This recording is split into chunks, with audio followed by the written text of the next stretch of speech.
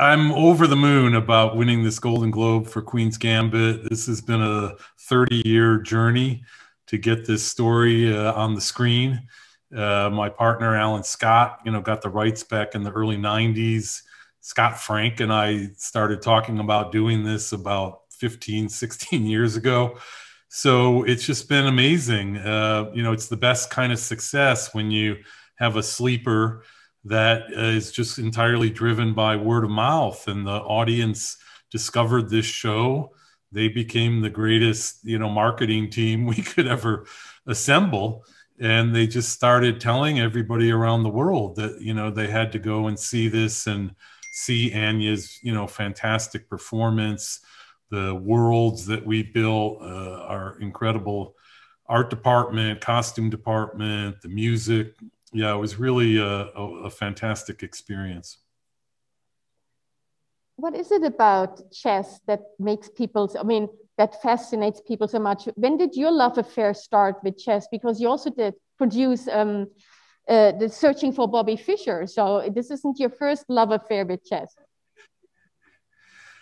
Well, in both cases, I kind of discovered chess really through these amazing books. I loved Fred Waitskin's memoir about his son, Josh. It was a very touching father-son story and a story about competition among children. And that was what really hooked me in, was the human story. And then through that, I got into this whole culture of chess and the beauty of the game and the amazing characters in the history of the game. So Queen's Gambit was very much the same. I read Walter Tevis's novel because the writer Michael Ondaatje, who wrote The English Patient, he told me about this book that he loved and that he read it every couple of years, and it kind of reminded him how to write. So I went out and got it, and I just loved it from the first page. And it was really walking in Beth Harmon's shoes, and what a unique and complicated character she was to be a young woman at that time in, such a patriarchal world, and to really go her own way and kind of follow her own drummer. Her journey is not an easy one. She really is wrestling with her own demons. So you just desperately want her to be okay, and are kind of turning the pages. And then again, it takes you into that world of chess, and you kind of learn about it as she's learning about it, as she starts to go to tournaments, locally. And then ultimately she gets into the major leagues of chess, and she goes to Paris and she goes to Russia. And it was very romantic somehow.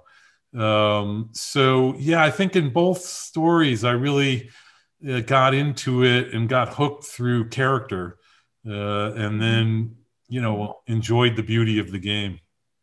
Mm-hmm. So how are you going to celebrate tonight? Are you going to play chess, or are you going to, open a bottle of champagne? Well, I'm here with my daughter, which is a beautiful gift for me. I'm going to go home and, see my family. My mom is in Chicago, but I know she's eager to talk to me.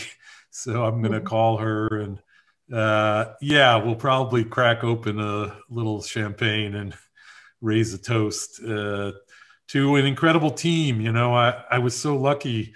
Scott Frank and I met at Paramount in 1987. So our relationship is, almost 35 years old at this point. And it was really a great thing for the two of us to kind of reunite and collaborate on this series together. Well, and I wish you cheers and a good night, and it's well deserved. So celebrate on. Good night. Thank you so much.